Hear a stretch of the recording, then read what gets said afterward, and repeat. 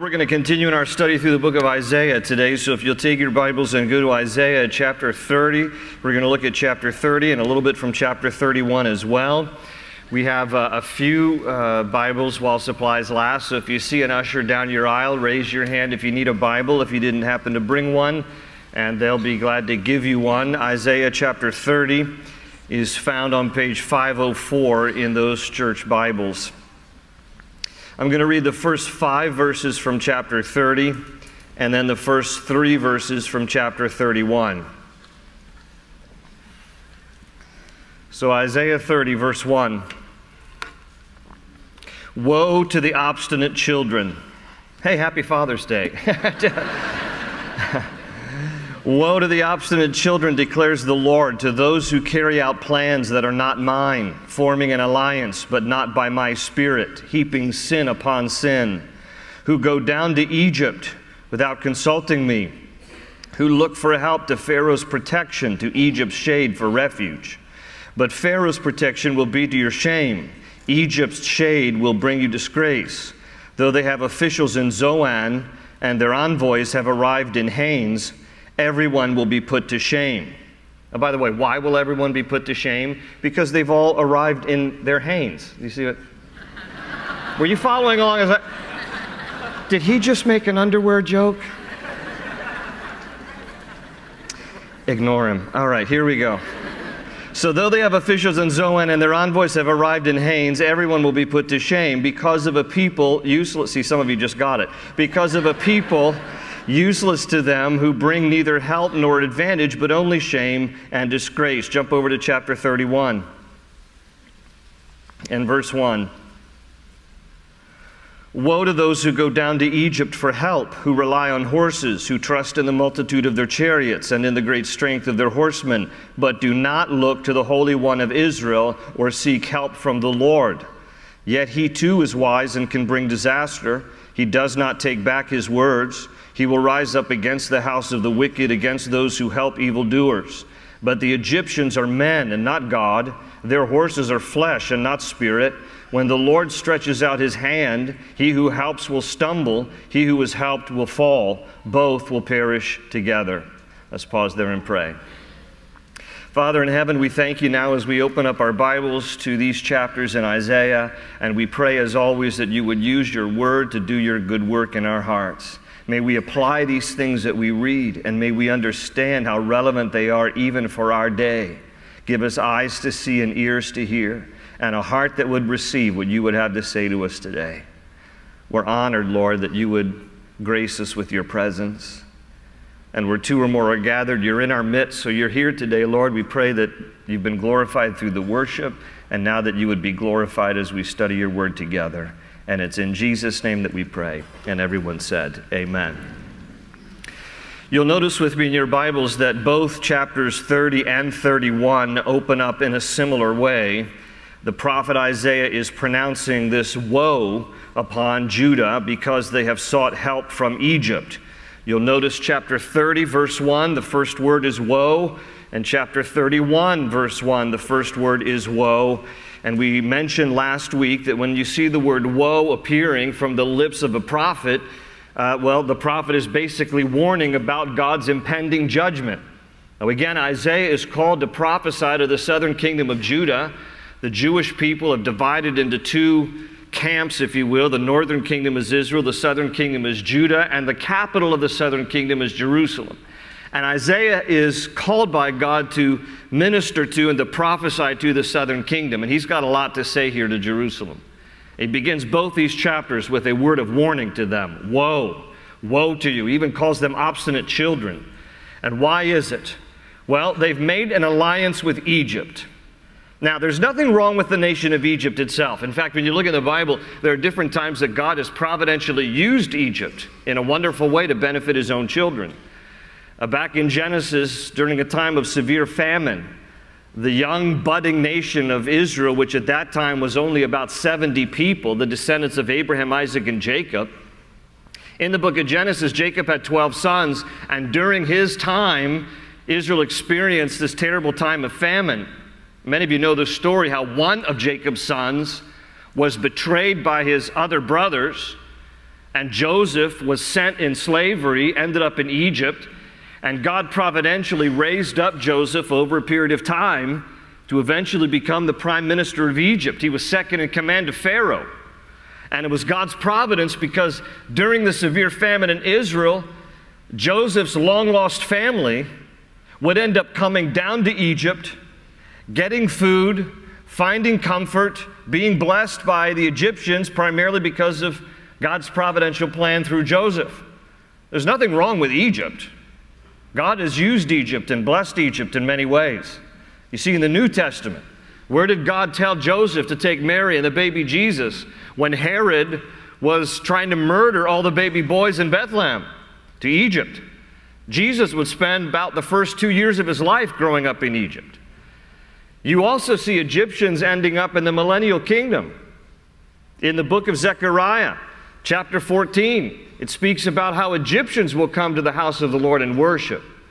Because God has always had a remnant of his people in every nation.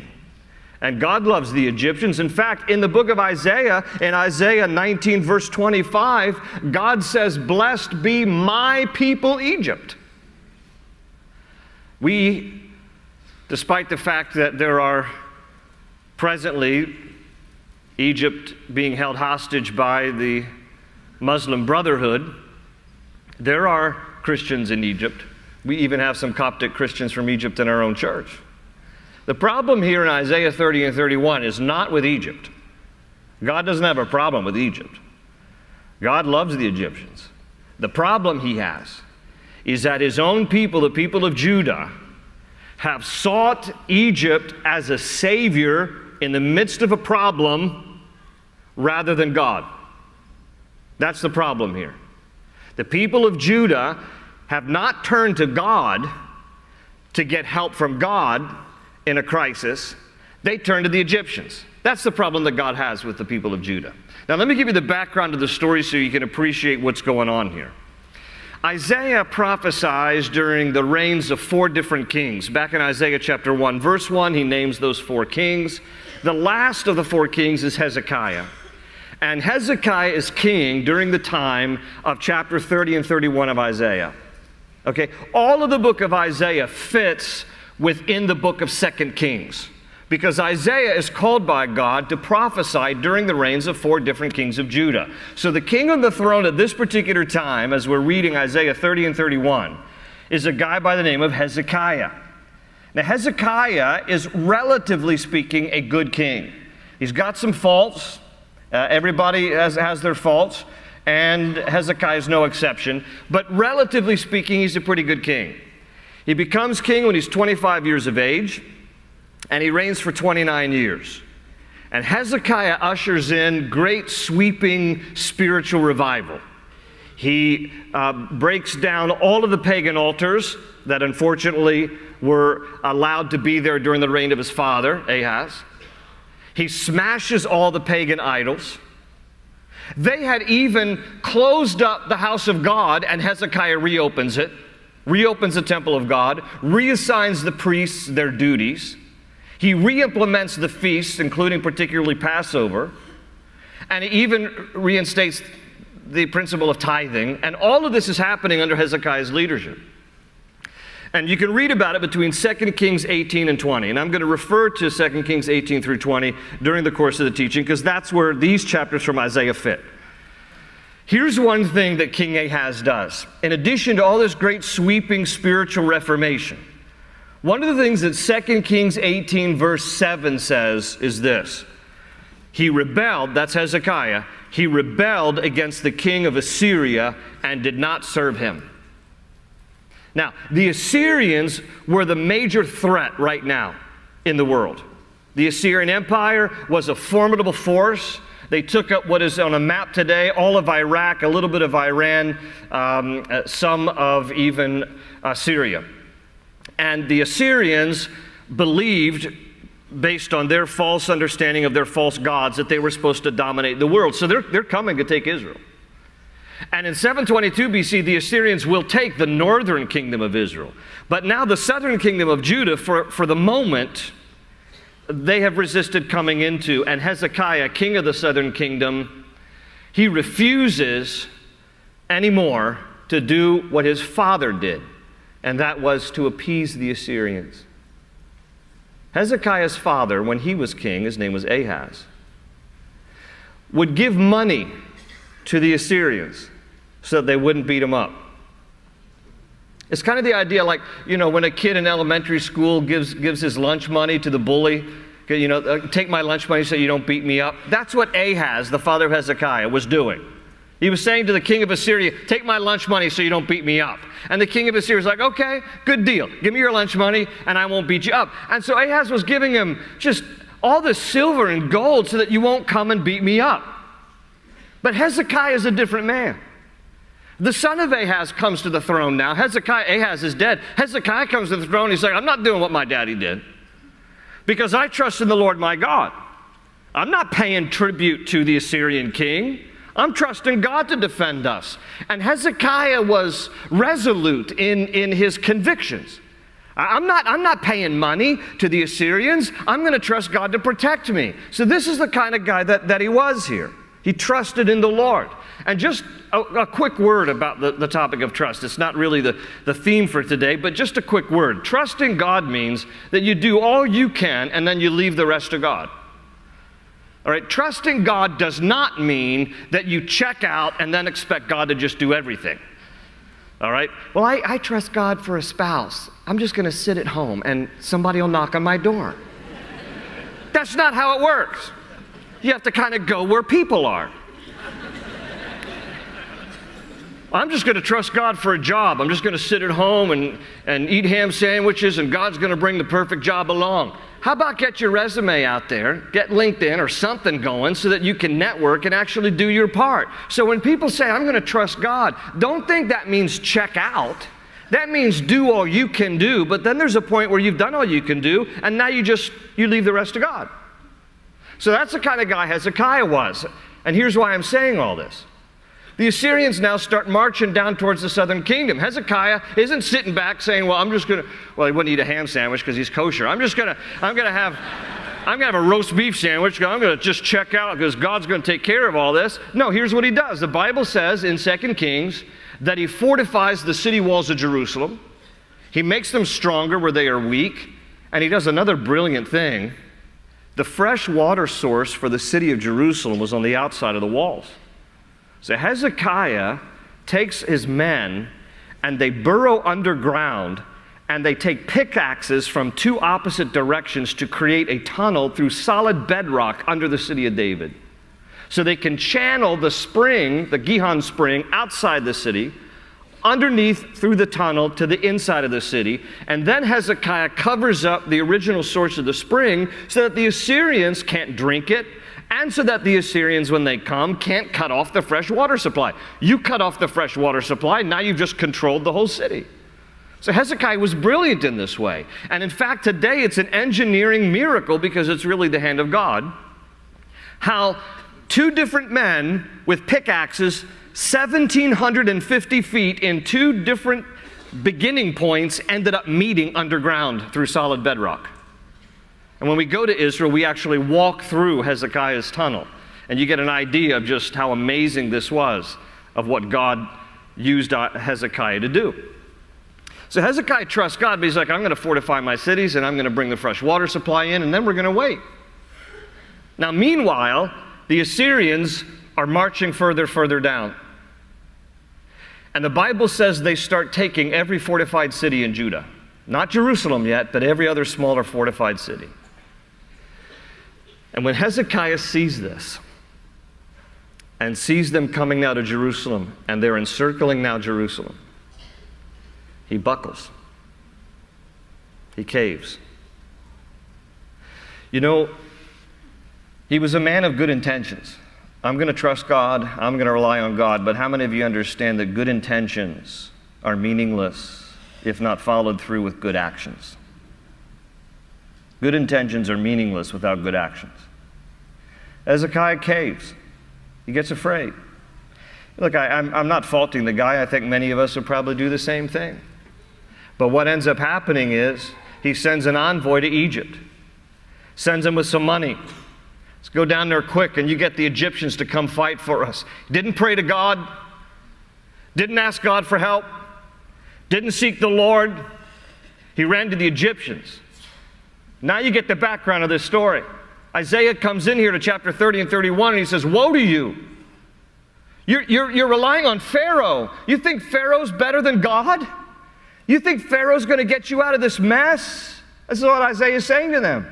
You're trusting in Pharaoh and chariots and horses instead of the Lord your God. Woe to you. Woe to you. You know what happens? The Egyptians come and they get slaughtered by the Assyrians. You want to know why? Because God will take out from underneath us every false thing that we rely on until we finally get to the place where we trust Him. God wants to have His rightful place in our lives. We end up scurrying around like Hezekiah and the people of Judah did, trying to rely on everything else and everyone else that we can often instead of turning to God. We need to be people who rely on God, who pray to God, who see Him as He's my deliverer. He's my strength. He's my rock. He's my fortress. He's my ever-present help in times of trouble. Instead, what Hezekiah did and the people of Judah, we're going to run to Egypt. The Egyptians will help us. No, the Egyptians aren't going to help you.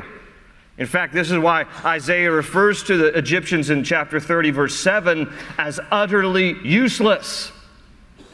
In chapter 30, verse 7, he calls them Rahab the do-nothings. Isn't that great? He's like, the Egyptians they're just do-nothings. Not to disparage the Egyptians, but to say to the people of Judah, you're relying on a source that can't save you. You're looking for help in the wrong places. And so this is why Isaiah, again, look at chapter 31, verse 1. This is why Isaiah in 31:1 says to them, woe to those who go down to Egypt for help, who rely on horses, who trust in the multitude of their chariots and in the great strength of their horsemen, but do not look to the Holy One of Israel or seek help from the Lord. But unfortunately, the people didn't want to hear it. Like, we don't want to hear Isaiah. We don't want to hear this. We don't want to hear it. Look at chapter 30. Go back to chapter 30, verses 10 and 11. Chapter 30, verse 10. They say to the seers, see no more visions, and to the prophets, give us no more visions of what is right. Tell us pleasant things. Prophesy illusions. Leave this way. Get off this path and stop confronting us with the Holy One of Israel. Do you see what they're saying? They're like, Isaiah, stop this. La, la, la, la, la, la, la. We don't want to hear what you have to say from God. You know, and the people of Judah start singing Fleetwood Mac. They're like, tell us lies. Tell us sweet little lies. You know what? But we don't want to hear the truth. We don't want to hear that God's upset with us, that God's our... don't you see all these Assyrians around us? We got to do something. And we've turned to the Egyptians. So stop with all your prophecy and just let us be. And God says through Isaiah in verse 15, He says this, chapter 30, verse 15, this is what the sovereign Lord says. The Holy One of Israel says, in repentance and rest is your salvation. In quietness and trust is your strength. Underline that in your Bibles. In repentance and rest, this is verse 15. In repentance and rest is your salvation. In quietness and trust is your strength. God says to them through the prophet Isaiah, if you would just sit still, you would see the mighty hand of God. In repentance, if you would just turn from the path you're on and turn towards me, that's what repentance is. In repentance and in rest, you'll be saved. You'll be helped. In quietness and trust is your strength. Just be quiet and be still and wait on me. If you would just sit still and wait on me and trust me, I'm going to take care of you. But the rest of verse 15 says, but you would have none of it. God says, if you'll just wait on me, trust me, have confidence in me, it's going to be okay. But you would have none of it. You would have none of it. They wanted to do it their way. They didn't want to wait for God. They said, we got this, God. And you know what is so wonderful and amazing about our Father in heaven? Is that they didn't want to wait for him. So you know what God said to them? Then I'll wait for you. I'll wait for you. And eventually you'll get sick and tired of being sick and tired. And eventually you will have exhausted all your resources. You will have tried everything. And eventually you'll turn to me. And when you do, I'll be there. I'll be waiting for you. That's the loving heart of our Father. Well, the plan with the Egyptians failed. So Hezekiah resorted to something else. He did something that he vowed he would never do. He repeated the sins of his father. And he gave the bully his lunch money. In 2 Kings, it tells us that Hezekiah then paid the king of Assyria to go away. And I'll translate the equivalency of Scripture when it talks about the measurement of what he gave. Here's what he gave: 11 tons of silver and 1 ton of gold. The market value today would be between $35 and $40 million. And you know what's even more tragic? The Bible says in 2 Kings that Hezekiah, in order to pay the 1 ton of gold, stripped the gold off of the temple of God and gave it to the Assyrian king. He stole from God and God's house to pay off the king of Assyria. And you know what? That still didn't work. He gave him $35 to $40 million in silver and gold. And you know what the Bible says? That the field officer of the Assyrians comes to the wall of Jerusalem in the hearing of all the people of Judah in the city of Jerusalem, and he taunts them. And he ridicules God, insults God, intimidates the people, and insults Hezekiah.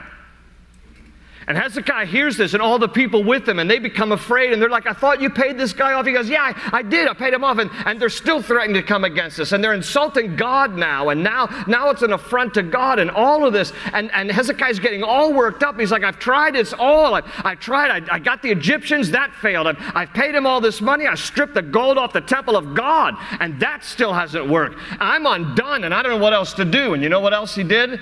When you don't know what else to do, you go to God. And so finally Hezekiah prays because he feels the shame and the disgrace.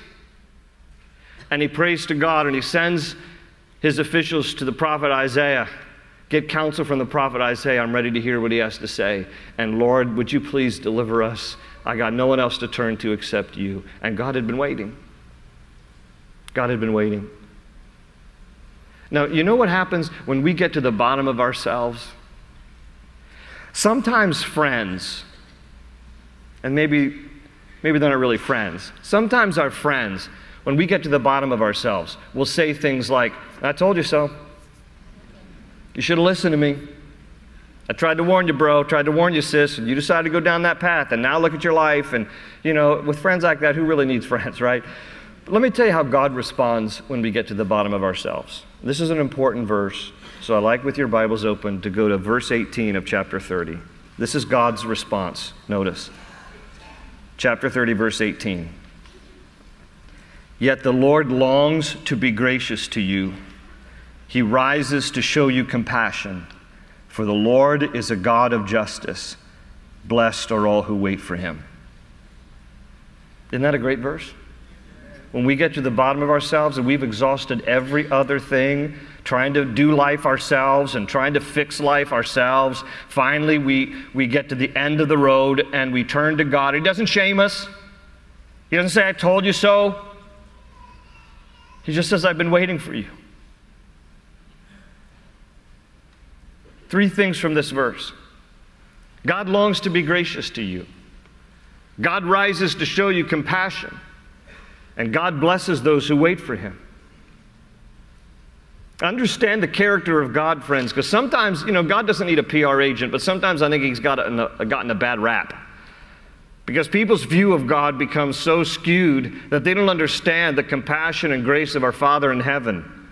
But the Bible is replete with examples and verses. Nehemiah would say in Nehemiah 9:17, "But you are a forgiving God, gracious and compassionate, slow to anger and abounding in love." David would say in Psalm 86:15, "But you, O Lord, are a compassionate and gracious God, slow to anger, abounding in love and faithfulness." Joel would say in Joel 2:13, "Return to the Lord your God, for he is gracious and compassionate." God longs to be gracious to you. Keep reading the verses, though. Verse 19 to 21.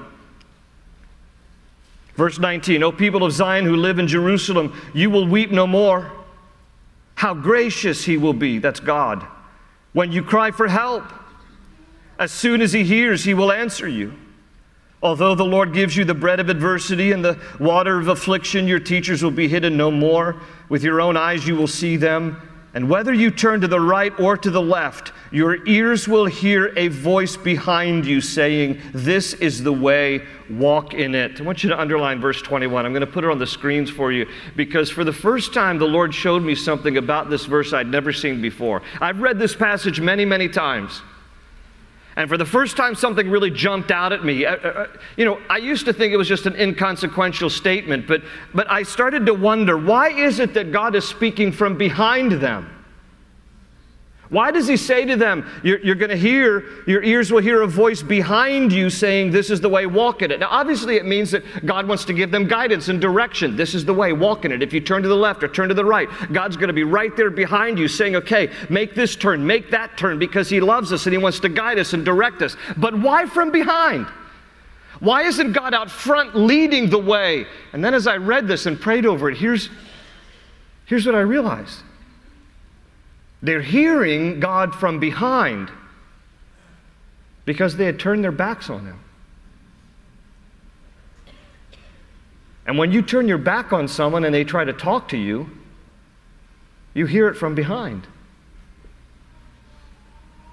Some of you are hearing God from behind because you've turned your back on him. But I want you to know that he longs to be gracious to you. There's a longing in the heart of God to be gracious to you and merciful and forgiving because he's a loving Father. He longs to be gracious to you. He rises to show you compassion. Now, I know the Bible says that God neither slumbers nor sleeps, but it's figuratively. It's as if it's saying, God can't wait to get up in the morning to find you so he can show you compassion. And blessed are all who wait for him. And God says, and even if you don't wait for me, I'll wait for you. I'll wait for you. Because I long to be gracious to you, and I rise to show compassion on you. I want to bless you if you wait on me, but even if you don't, I'll wait for you. I'll wait for you. And when you finally get to the end of yourself, I'll be there. That's what God is saying to some of you. You've been running from God for too long. You've tried things yourself. And how well did that go? You've tried to fix things. You've relied on other things and other people without turning to God. He's been the last on your list until finally you get to the place where you realize you have nowhere to turn but up. And God's there waiting. Here's what happens. Hezekiah prays to God. He gets to one of those bottom of the barrel experiences. Prays to God. 2 Kings 19 says that God shows up in a big way. And God takes out 185,000 Assyrian soldiers overnight. The people of Jerusalem wake up the next morning and all they see is a sea of dead bodies around the city. And then the Bible says that Sennacherib, the king of the Assyrians, withdraws when he had lost basically his whole army, and he goes back to Nineveh, the capital city of Assyria, where his two sons assassinate him. God takes care of our problems. in a big way. Why do we waste so much time trying to do it ourselves? How about we turn to Him? Some of you are tired. You're tired of running. You're tired of trying to do things on your own. You're exhausted. And God is saying to you, I'm waiting. And when you turn to me, you will find me when you seek me with all of your heart. Isn't it time to give it to God? Isn't it time to give yourself to God? Let's learn from Isaiah 30 and 31. God longs to be gracious. He rises to show you compassion. Blessed are all who wait for Him. Amen. Let's pray together. Father, as we come to the end of today's Bible study, we just thank you for the example that you have given to us, that despite Judah's sin, despite the way that they tried to do everything without you, you waited for them because you love us. You waited until they had exhausted their own resources. You waited until they had tried everything and were finally at the end of their rope, and they turned to you. And you had been there the whole time, just waiting. Thank you that you wait for us, Lord. I pray right now for those who are in a similar place.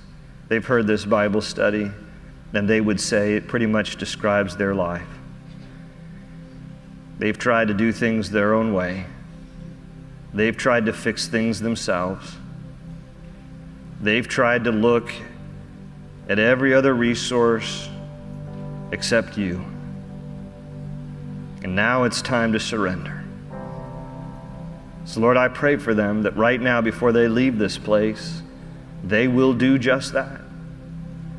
They will surrender whatever the issue is. They will surrender their lives to you, and they will yield to you.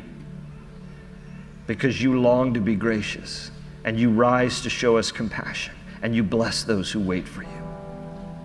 So Lord, I pray right now that you would express your grace to those who need it, that you would rise to show compassion to those who need it, that you would bless them who would respond right now to this Bible study and draw near to you. I'm going to pause in my prayer right now with your head still bowed, your eyes still closed, and I'm just going to ask you first, this is the salvation question. You've not yielded your life to Christ. You've not given your life to Christ, and you realize that today you need to surrender to Him. You're tired of living life on your own. You're tired of trying to do things your way, and now you want to surrender your life to Jesus. If that's you, I want you to slip up your hand. Just raise your hand where you are. Say, that's me, Pastor Gary. Yes, God bless you. I see you. Just keep up your hand up high so I can pray for you. Yes, God bless you. Anyone else? Yes, down front. You've lived your life your own way long enough. Today's the day for you to get right with Jesus. I'm going to first pray for you. I'm going to invite you to pray this prayer with me right where you're seated. Just say, Lord Jesus, I'm tired of living my life apart from you. Come into my life right now, Jesus. I surrender to you. Forgive me of my sins.